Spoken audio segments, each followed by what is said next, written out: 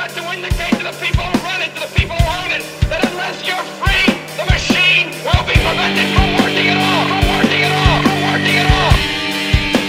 Don't lay down and die because a new world order, the business of the day for the elite when they're coming to take your freedoms away.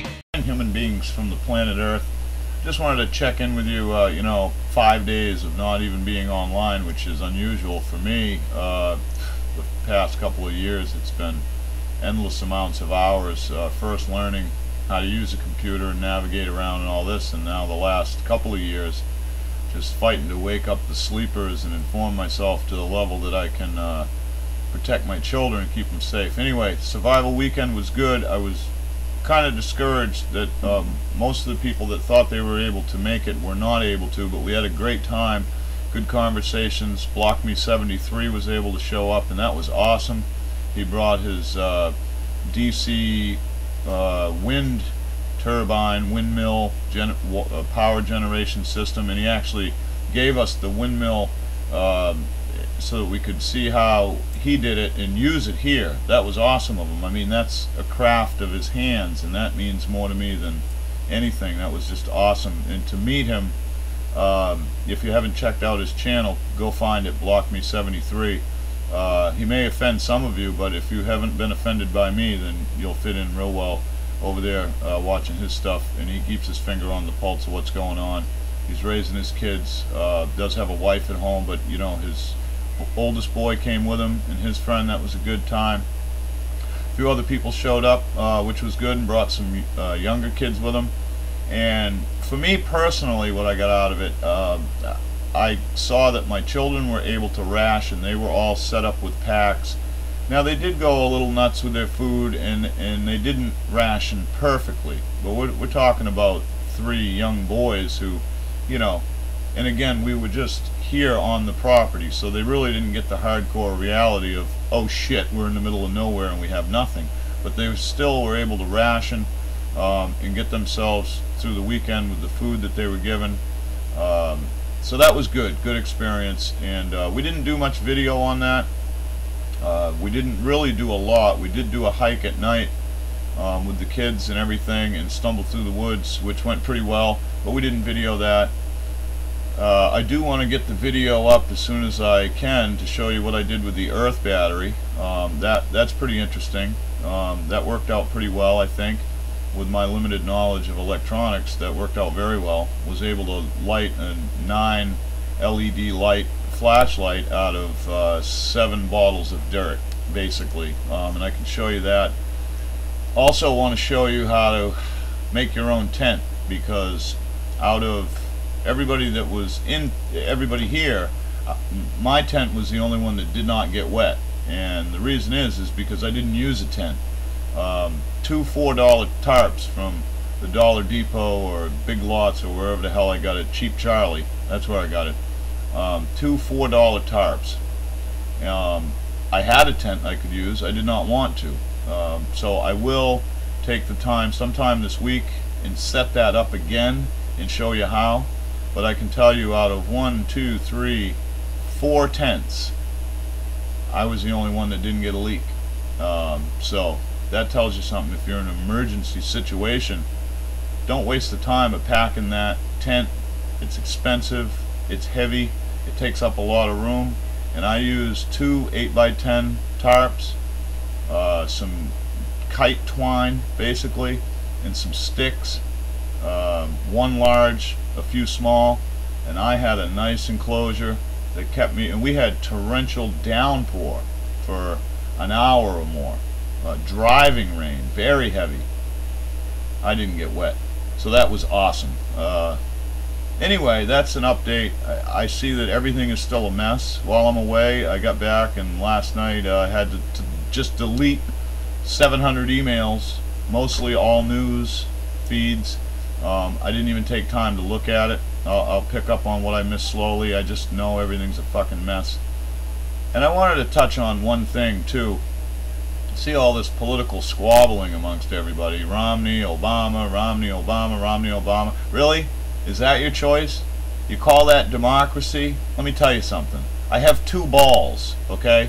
And whether I play with the right ball or the left ball. I'm simply only playing with my nuts. There's nothing democratic about it at all. It's a complete fucking lie. That's why the flag is still upside down and will remain so until this country's taken back.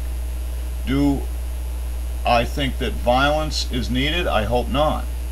But I do think all occupiers, and I'm going to call you out, you're a public nuisance. You have done nothing more. You can say that it's a great awakening. It's getting people together. No, it's not. It's being used to institute martial law, which technically Obama could declare right now. Any major uprising in this country gives him the right. And we know how he likes to sign sticky notes, executive orders, and call it law. So this is a critical moment. Now, most of you don't know that back around Memorial Day, I think the 24th possibly, 300 ex-soldiers marched on Washington. This is where the Occupy movement should be going.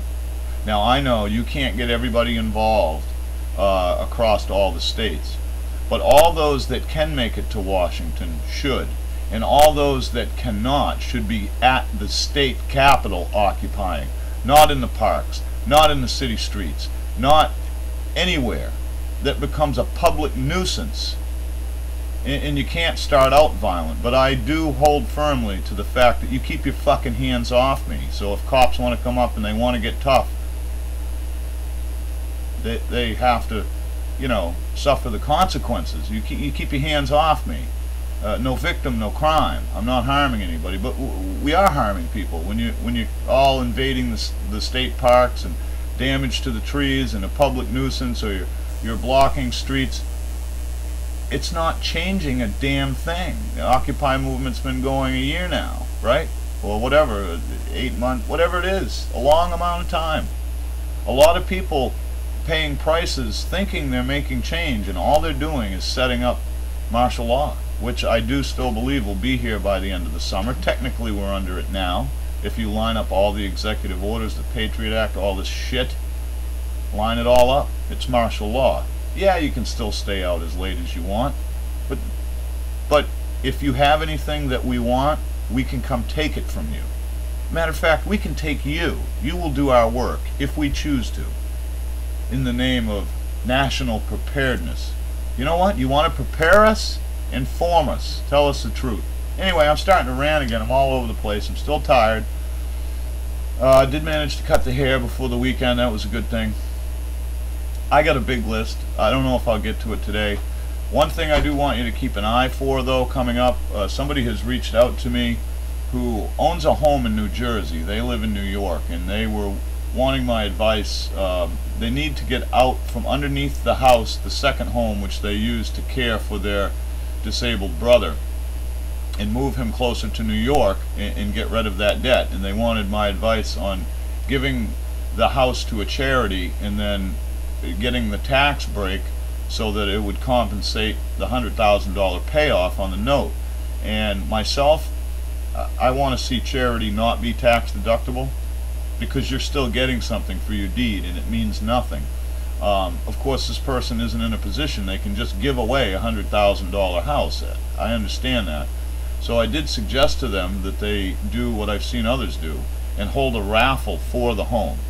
I think it's great, because a needy family could end up with a home for $5, $10, $20, whatever the price of the ticket is. I don't have any more details other than that, and I've requested documents to prove that they own the property. This is not somebody I know, but this is somebody I've interacted with who has reached out to me, and I've walked them through getting vaccination waivers for their child. That's all I can tell you about the person, but before I endorse it, I will make sure that they own the property and that they're handling all the monies. But I just see this as an awesome thing to do. I'll help this person because I know down the line it's going to help somebody else. So that's something to look forward to in the next few days when I get time to research the property and the documents. But the home is somewhere in New Jersey, so keep an eye out for that. And if you have an interest, it could put a homeless family in a home. Maybe you can buy a ticket for somebody you know that needs their own home. I don't know. Whatever. I'll keep you up to date. I'll get back to the news later today or this evening. I did throw out the thing about Fukushima. The reason that video is silent, other than Obama's lie, is because sometimes people's words steer the group. I don't want my words to steer you. I want them to wake you up. So that's why I didn't comment. What is there to say? Obama said no radiation would hit the West Coast. Twice now, it's been proven that not only cesium, but another radioactive I'm so pissed off about it, I don't even know.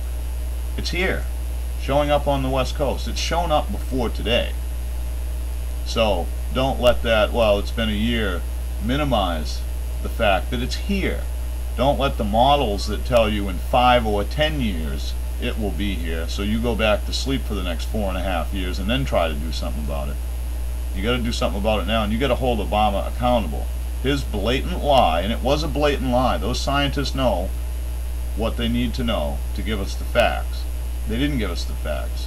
That is genocide. That's premeditated murder. This is your president. Not my president. I've never voted. I don't intend to.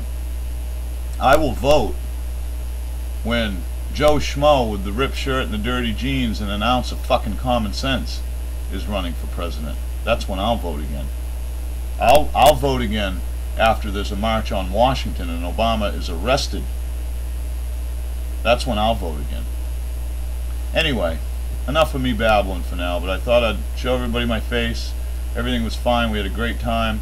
And we may try to do another one come the fall, but of course I don't plan anything out more than a few weeks because things change so fast right now, and we all need to conserve.